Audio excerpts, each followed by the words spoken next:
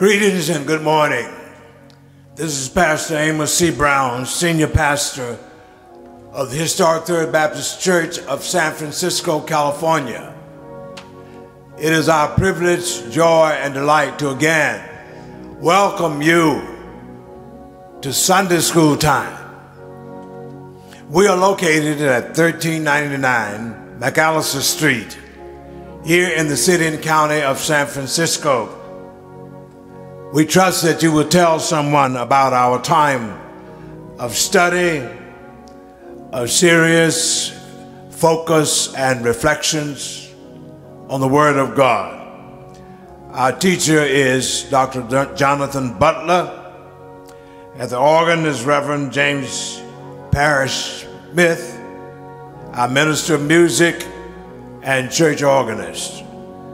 He is accompanied by Reverend Sid Smith, who will be leading us in our Sunday school hymn, More About Jesus.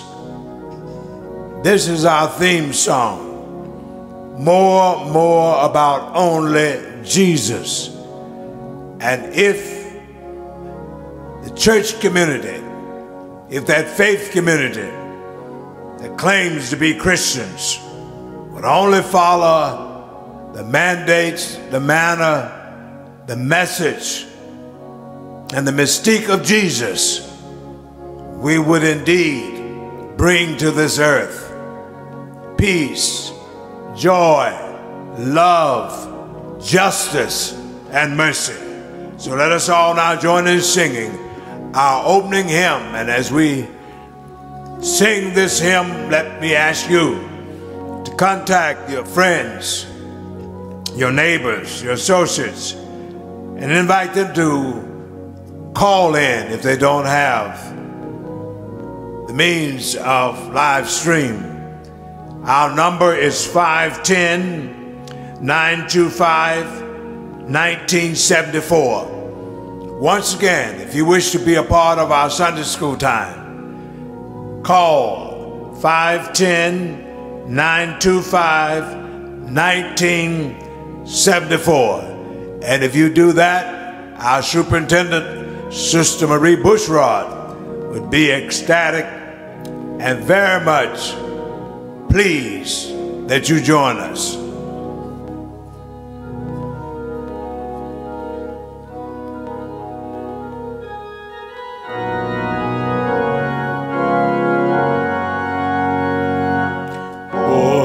Jesus would I know, more of his grace to others show, more of his saving fullness see, more of his love who died for me. More about Jesus, more about Jesus, more of his saving fullness see, more of his love who died for me. More about Jesus let me learn, more of his holy will discern. Spirit of God, my teacher be, showing the things of Christ to me. More about Jesus, more about Jesus, more of his saving fullness see, more of his love who died for me. More about Jesus in his word, holding communion with my Lord, hearing his voice in every line, making each faithful saying mine. More about Jesus, more about Jesus, more of his saving fullness see, more of his love who died for me.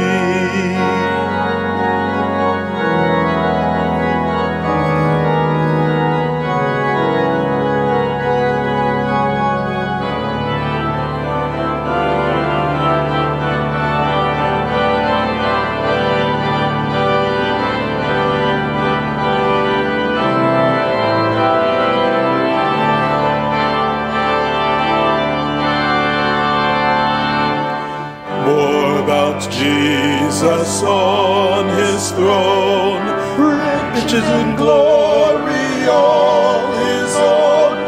More of his kingdom sure increase, more of his coming, Prince of Peace. More about Jesus. More about Jesus. More of his saving fullness sing. More of his love who died for me. More about Jesus. More about Jesus. More of his saving fullness sing. More of his love who died for me.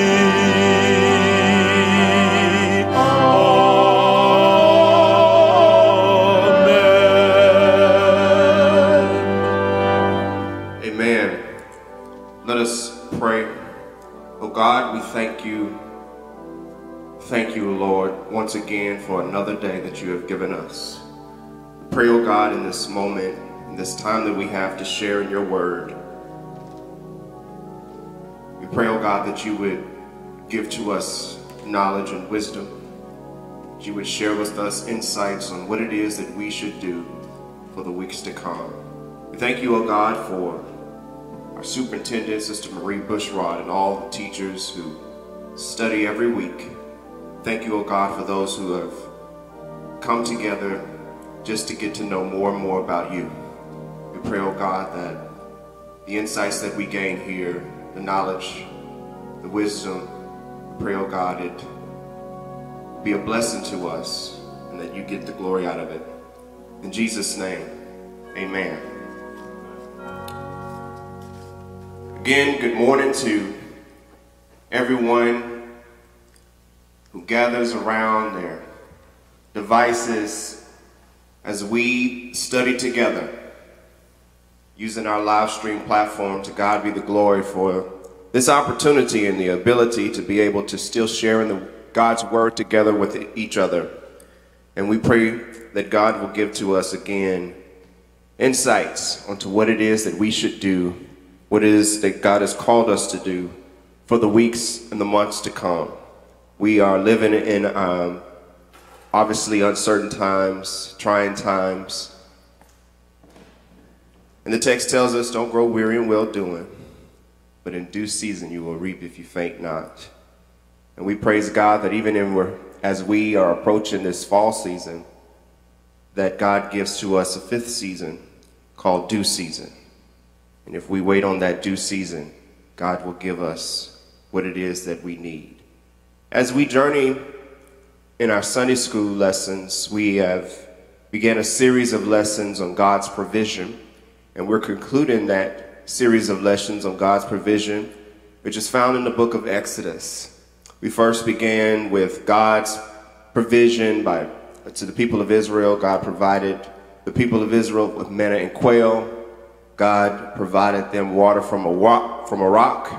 And then last week we began a series, or continued the series rather, God gives victory over the Amalekites. Remember, the people of Israel are on their way to Mount Sinai. And as they are journeying through Mount Sinai, they're experiencing moments in the wilderness. And as we have tagged this series of lessons, Murmurings in the Wilderness, we move now to Exodus. This is at the end of their journey before they get to Mount Sinai. And it's found in Exodus chapter 18, verses 13 through 26. Again, Exodus chapter 18, verses 13 to 26. That is the lesson for today.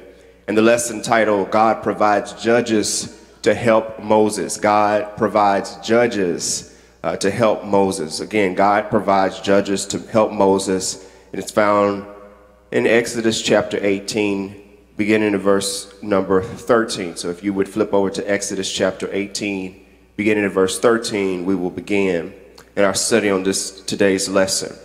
Now, for those who may have joined for the first time, just to give you a recap that what has been taking place over the last several Sundays, Moses has led the people out of Egypt, and so they are now on their way to Mount Sinai. As we recall in our lessons, we have gone through phases. Phase one, the people are they're at the Red Sea. We know that decision of Pharaoh. He decided he wants to follow up. He regrets the decision to free Israel. And then the people wanted to give up. Great fear and anger, the Israelites, they cry out to Moses. And they said that our Egyptian slavery was far better than dying out here in the wilderness. And so Moses declares to them, don't give up, but look to God. Don't be afraid. Just stand where you are and watch God rescue you. And so then God lifts them up. Moses is told to raise his staff and over the Red Sea and dividing the waters and allowing Israel to walk across on dry ground. So now in phase two, Israel crosses the Red Sea and they're led by a pillar of cloud. It moves between Egypt, the Egyptians and the Israelites. And at night it becomes a pillar of fire.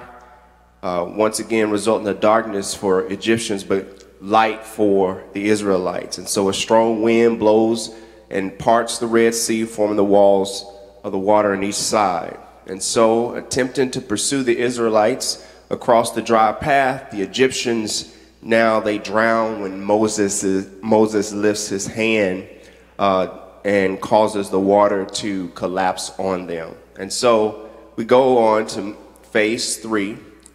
They're traveling, and after traveling for 3 days without finding water, the people discover this oasis at Moriah, and the Lord tells Moses to throw a tree in the water, and because the water was bitter and undrinkable. And so obeying God, we learn, will result in God's protection from the diseases that were particularly inflicted on the Egyptians. And then we move to phase four. The oasis has 12 springs and 70 palm trees.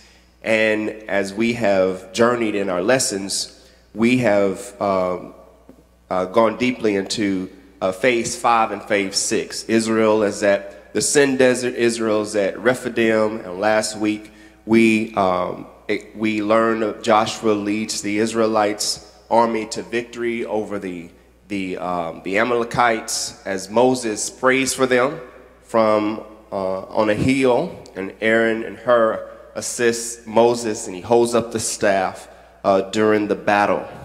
And so we have now approached or continuing in our journey to Mount Sinai. The people of Israel, we're walking with them as they are traveling to Mount Sinai.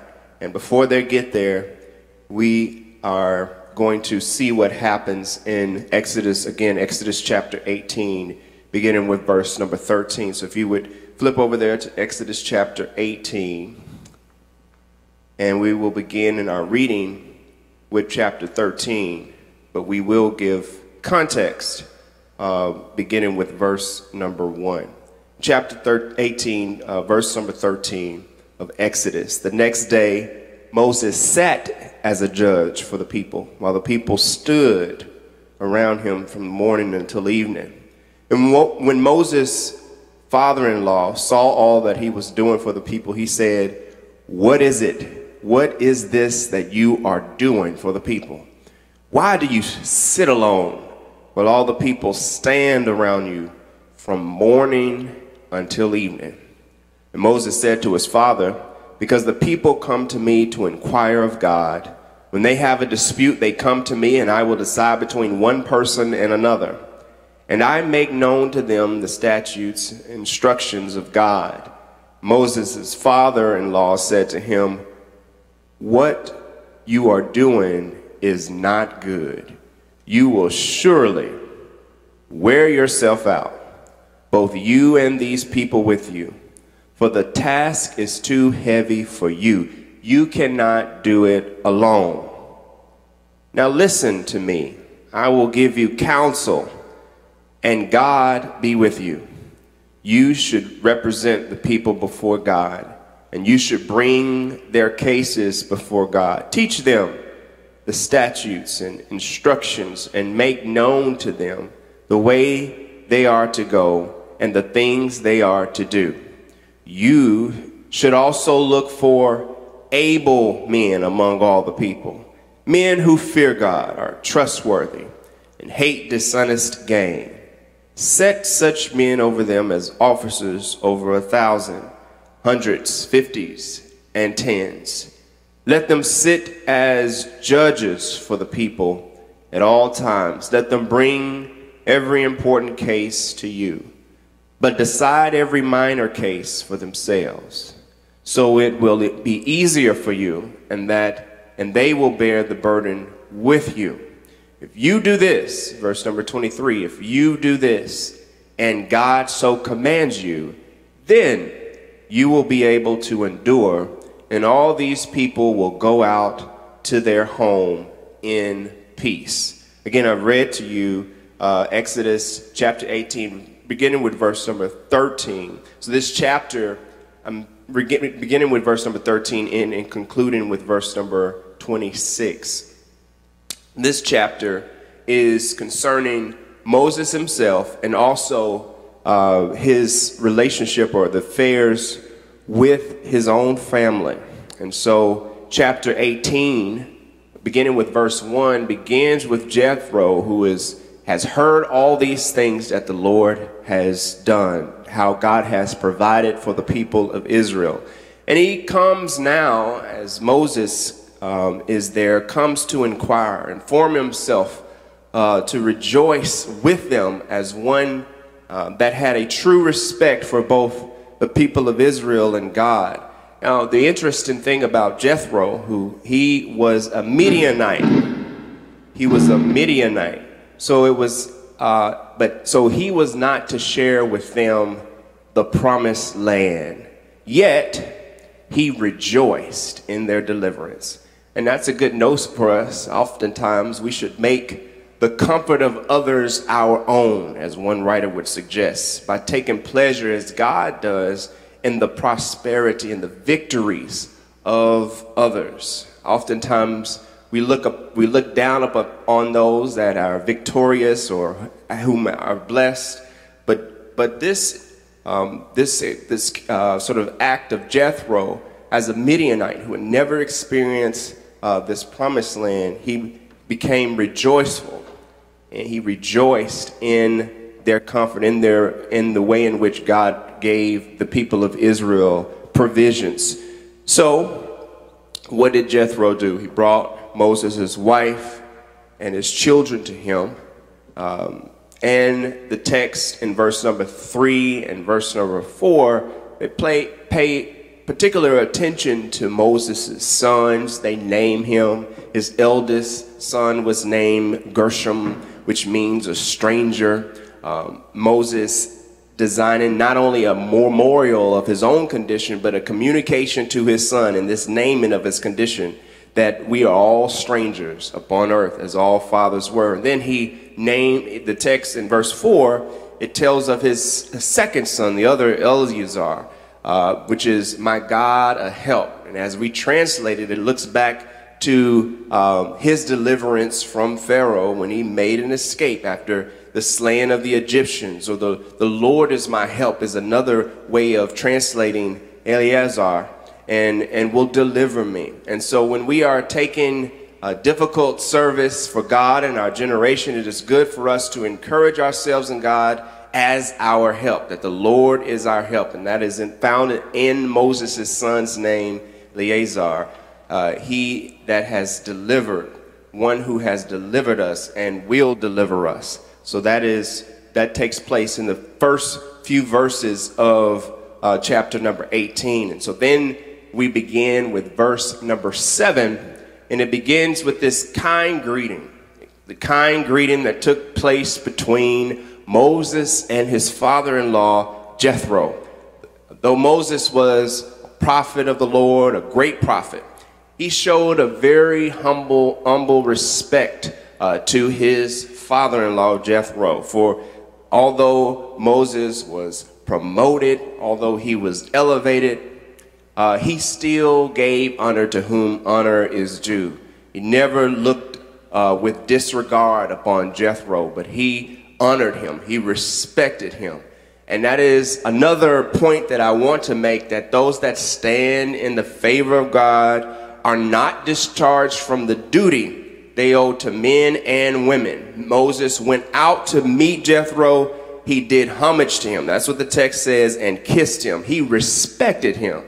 And one commentator would say that religion does not destroy good manners. Okay, this is in this greeting and exchange between Moses and Jethro.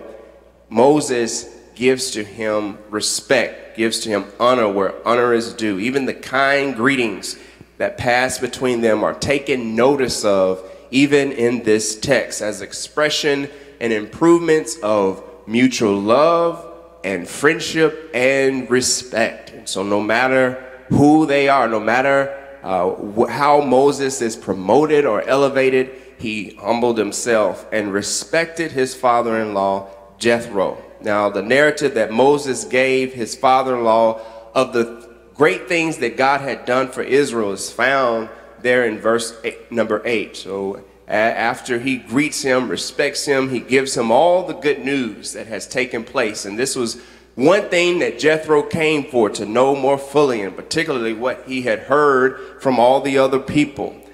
And that's a good point as well for us to take into consideration, is that communication concerning what God has done for us, what God has done for you, God's wondrous works, is good conversation. Talking about what the Lord has done for you, how the Lord has brought you over, is not only good conversation, but it takes notice of how you view God's providence in your life and the functions and the trends of that providence in all of our situations. This is the conversation that Moses had with his father-in-law. It was one that obviously was respected, but also Moses told him of God's good works, that God has done so much for the people of Israel. And when we are communicating with folks, we know that God has done wondrous works in our lives, and that is what we should communicate one with another. That is good conversation, because God has been just that good. And so as a consequence of Moses communicating all of this the good work, God's provision for the people of Israel, how does Jethro respond? He congratulates God's Israel. Jethro, in verse 9, it says that Jethro rejoiced. He not only rejoiced in the honor that was due to his son-in-law, but in all the goodness done to Israel.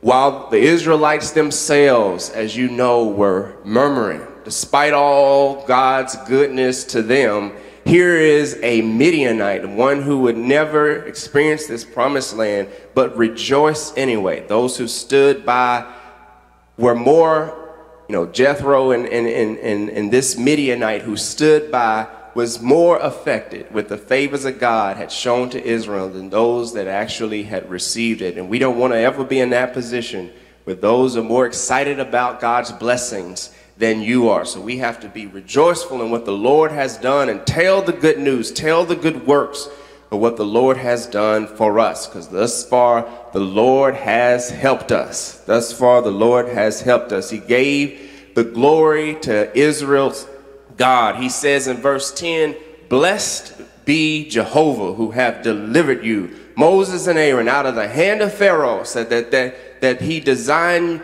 though he designed your death, he could not affect it. And by your ministry, he has delivered the people. And that is the response that Jethro gives. Whatever we have the joy of, God must get the glory out of it, that God must get the praise of. And so when we experience joy in our lives, we must be careful to make sure that we give God the praise for it. And so Jethro's, as a consequence of this conversation that he had with Moses, Jethro's faith was confirmed, and it took his moment to make a profession of it. He says in verse 11, "Now I know the Lord is greater than all of these other gods." That this was this matter of his faith, that God of Israel was greater than all of those pretenders, all of those false and counterfeit gods. But now Jethro knew that this was, in fact, the one who was greater than all of these other gods. And so this was a matter of his faith, and then it was a confirmation and improvement of his faith. When he says, now I know, he knew it before, but now he knew it better. His faith moved to a full assurance that this is God's doing. Now, having been assigned to redeem Israel out of bondage, he is employed now, Moses that is, as a lawgiver. He is employed now as a judge among the people of Israel. And he was, as we have read in verse 13 now, he has been assigned to redeem Israel out of their bondage. He was to now answer their inquiries, to answer their questions. He was to consider a judge to explain to them.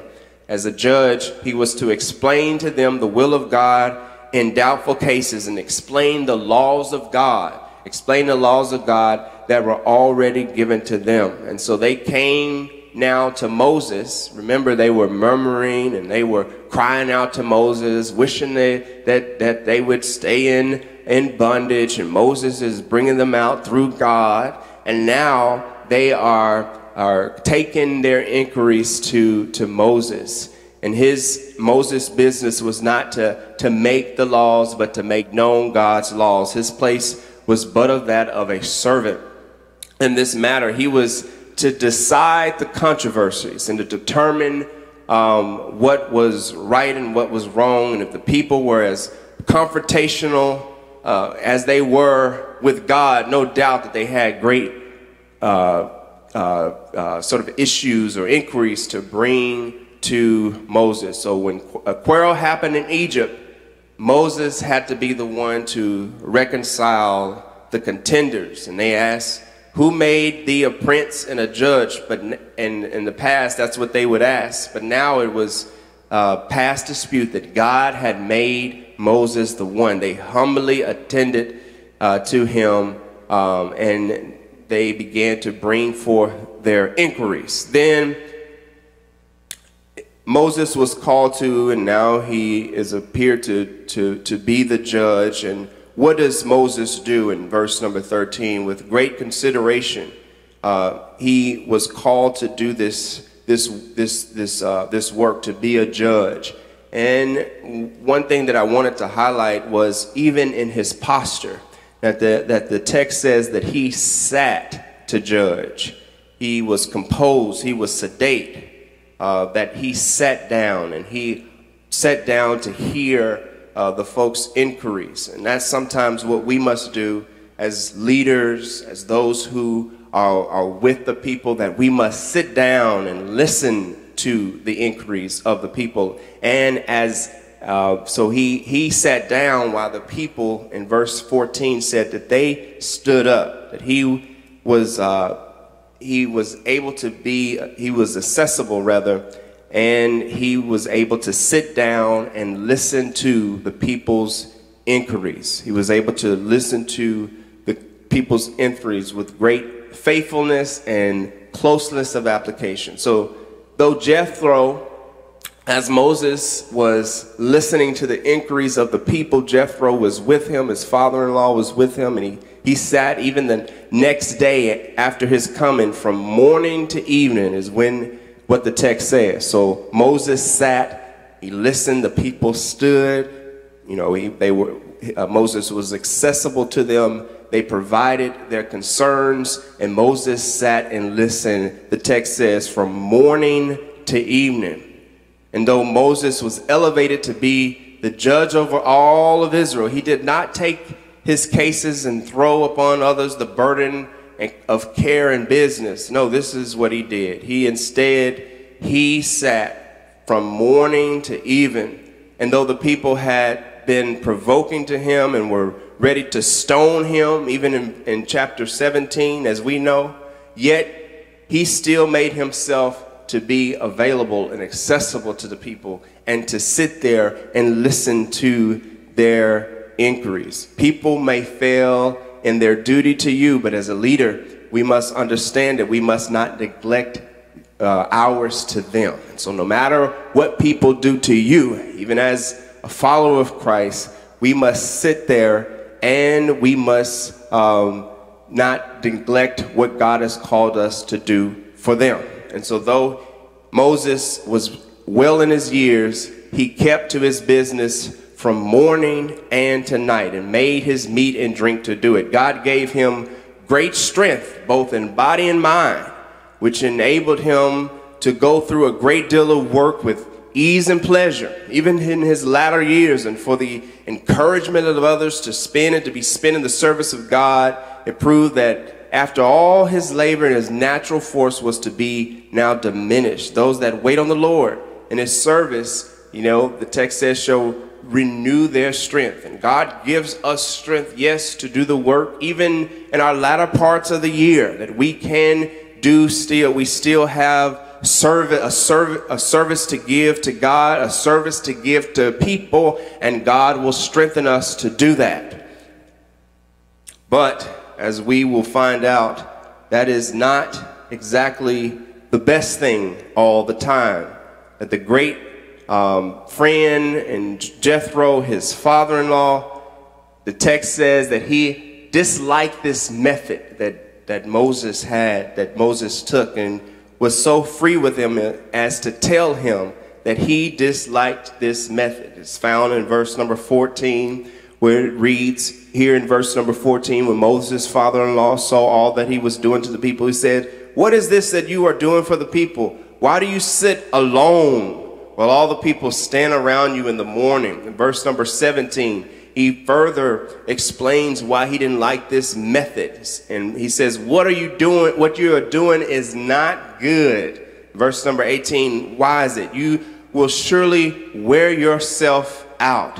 That word, that sort of phrase meaning really to crumble away, that you will stress yourself out, that this is not, this doesn't make good sense, that you will sort of wear yourself down if you continue to do this all by yourself. He thought it was too much business for Moses to undertake alone, and that it would be to the detriment, that it would be a detriment to his health and too great a fatigue to him, that it would stress him out. And we know when we all experience stress in our lives, and those things stress us out, it impacts us, not only our mental state, but also our physical state and our emotional and spiritual state as well, that we cannot do it alone. That's what Jethro explains to Moses, that he does not like this method, that it is not good. There may be overdoing, even in well-doing. You want to do well, but it still can be times where you have to step back. Jethro didn't like this method. Even though Moses was trying to act out all of his duty, all of his service to the people, Jethro said, no, this is not a good method. And he gave to Moses great wisdom. And wisdom is profitable in these types of situations, that we may never do less than we can, nor overtask ourselves with more than we ought to do. Let me just say that again, that we should never do less than we can, but we also should never overtask ourselves to do more than we ought to do. And that is essentially what Jethro is passing down to Moses. And he advised him to take a different model, take a different approach, that when we experience great strain in all the work that we are doing, we often need to take a different approach. What is that approach? He says that, that he should reserve to himself applications to God. This is in verse 19. He says, represent the people before God, and you shall bring their cases before God. Also, whatever concern the whole congregation in general has, it must pass through you. But there's a big but in verse number 20, that yes, Moses should take on some of the inquiries of the people, and all the big cases, if you will, should go to him. But that Jethro suggests this new model, that he should appoint judges in the several tribes and families who should try causes between person and person. In other words, they should do those things that are not so big, not so great, light work. Every great matter they should bring to Moses, but those things that are not so as great, those should go to the judges. And so Jethro adds, though, yes, you should select those persons who can do this light work, if you will, but there are qualifications that one must have when they do this work. In verse number 21, it says that great care should be taken in the choice of these persons who should be admitted into this trust, that they may be able persons. That was the requisite for being a good judge, a person of the very best character. Now Moses, yes, you need to take on the inquiries, but assign those other inquiries to judges, but they must have some qualifications. Men and women of good sense, that was one of them, that understood business, that would not be intimidated by frowns and uproars, clear heads, courageous hearts. Those are the ones that make good judges. Those judges should fear God, as believe that there is a God that is above them, whose eye is upon them, to whom they are accountable. Those persons that they are thorough, that they think before they act. What other characteristics should a good judge have, a leader have? One who helps the leader, persons of truth with integrity and honest, whose words one may take, who's dependable, one they can rely upon. One who would not tell a lie, betray a trust. What are the other characteristics? Not only one that is, it says, one that is noble and generous contempt of worldly wealth. Not only one that is not seeking bribes, nor aiming to enrich themselves, but hating even the thought of it. He or she then is fit to be a judge who hates the gain of the oppressors and shakes his hand from holding bribes. This is the characteristic of a good judge. And the text ends, if thou should do this thing, select these types of judges with this type of character, as God command you. This is what Jethro says, that if God responds this way, that God will see it through, that God will give great benefit to the people as a consequence of Moses lighting this load for him to lead the people to a better future.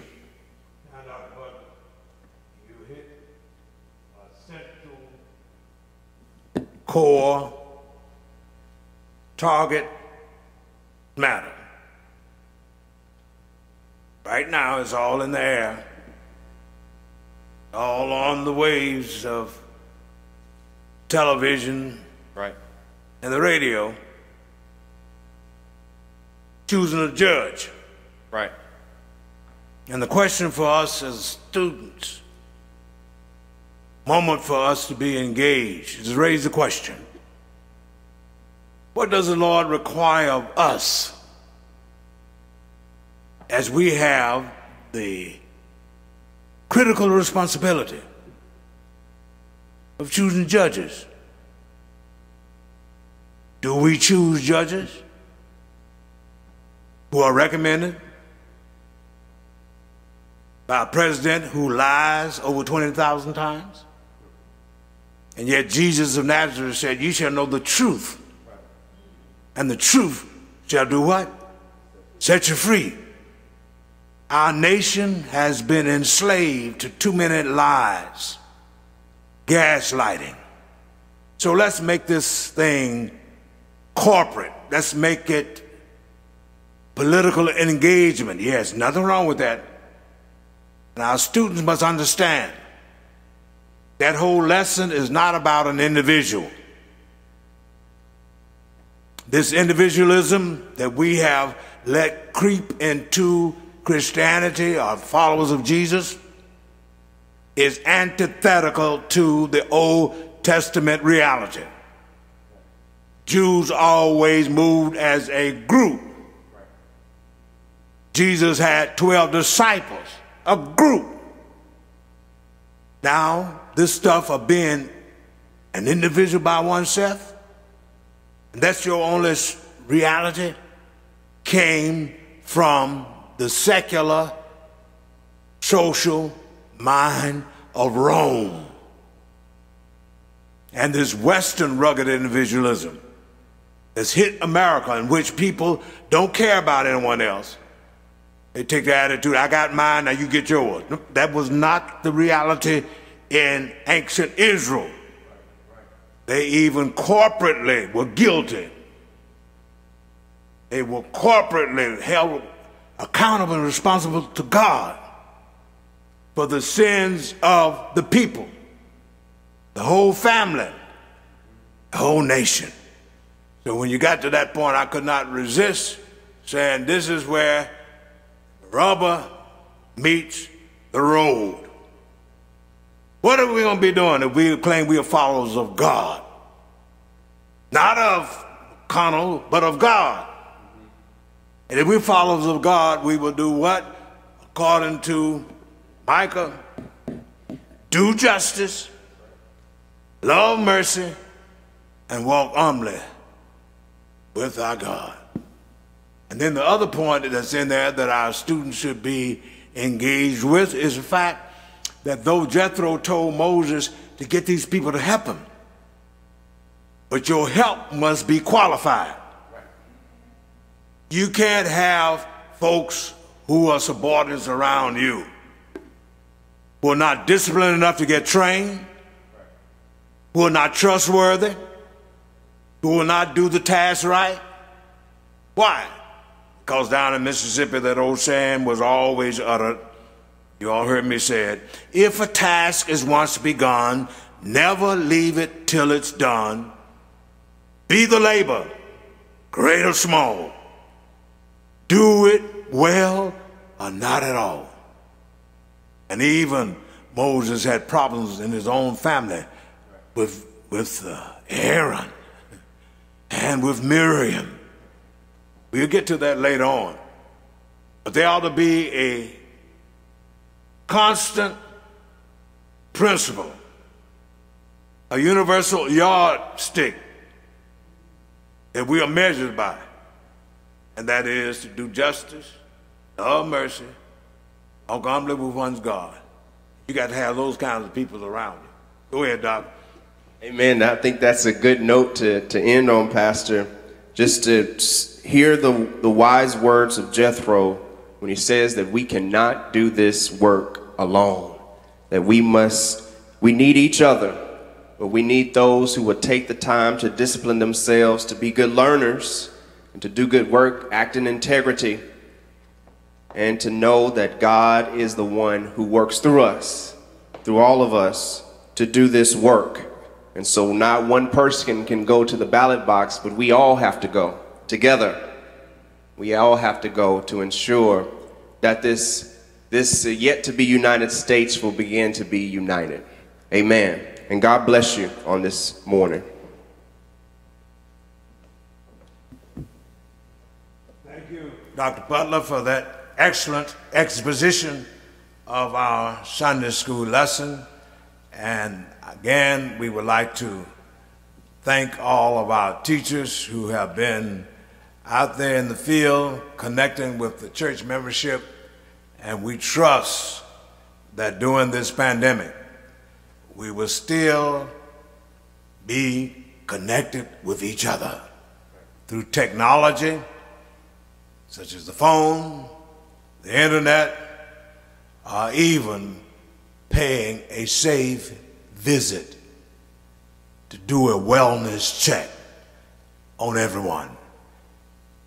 In my robot call, that's what I ask of the members of the fellowship. And we've done a great job thus far along the way. in terms of giving and in terms of looking after the welfare of others. So thank you, Dr. Butler, and thank our staff, Brother Tony, Sister Daphne, and Sister Christina.